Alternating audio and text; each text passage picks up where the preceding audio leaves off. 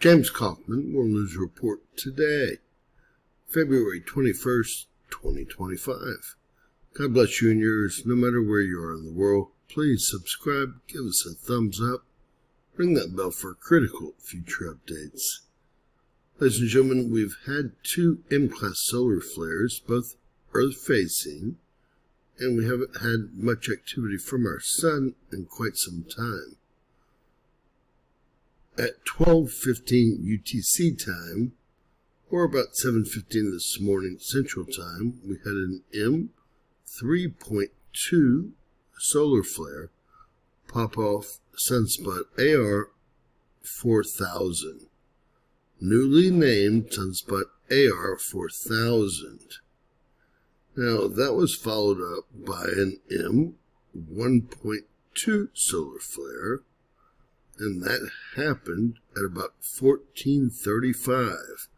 At least it peaked at 14:35 UTC time, closer to about 7:35 Central Time here in the U.S., also generated by our newly named friend, Sunspot Group 4000.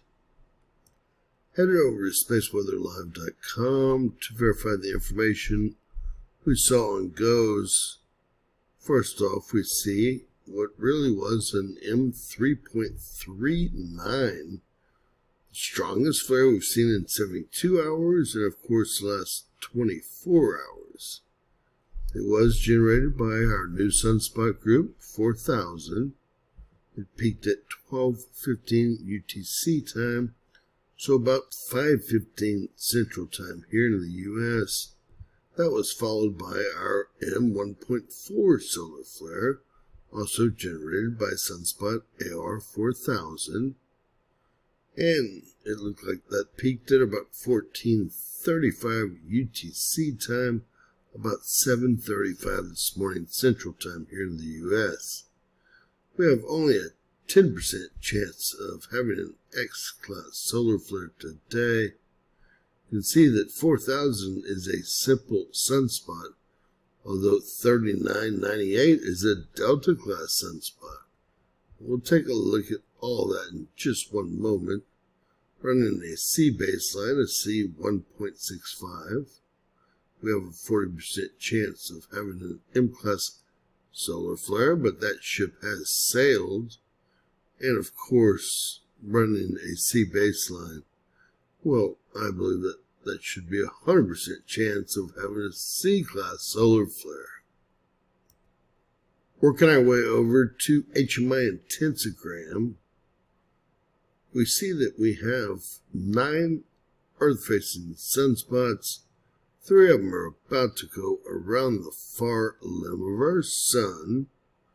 3998 here is still a beta-gamma sunspot, although it has morphed into a Delta-class sunspot since this was taken this morning. You can see Sunspot 4000 up here, the newly named sunspot, and it's still a simple sunspot group. Headed over to GOES, Solar Ultraviolet Imager, 195 angstroms. We do have some problem with the equipment, it looks like. This is Sunspot 4000 up here, and these are our 2 more complex sunspots, 98 and 99 here. We also seem to have a coronal hole, maybe 2 or 3 of them, coming around the disk, and we can also see that we have some active sunspot. And let's not forget the 3 sunspot regions that we have going around the far limb that we already spoke about. I don't know what is causing that flash, but I'm guessing it's coming from SOES satellite. I hope it is. Headed over to our Absorption Prediction Center, we can see that the first of the M flares popped off mainly over the Atlantic, also covering some of Brazil and a lot of Africa as well. And that was followed, see if we can get there, right here by our M1.2 solar flare. And that looks like it popped off mostly in the Atlantic or over the Atlantic and over most all of South America. We had another flare there. It was a strong C flare right over South America. But no worries, everyone's receiving an ample dose of radiation if you're here on Earth, at least on the solar-facing side of Earth.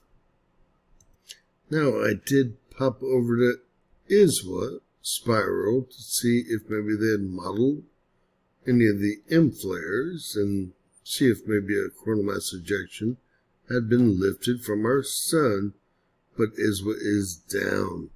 I figured that we'd take a look at the Space Weather Prediction Center, although it's probably not been updated, and they don't have much going on. This has not been updated today. They have solar winds, let's see, doing not much of anything on the 21st, from about 475 down to about 325. And plasma starts out at about 2 and ends up at about 3 centimeters cubed. So it's a quiet day here on Earth, besides the 2 M-class solar flares that were Earth-facing.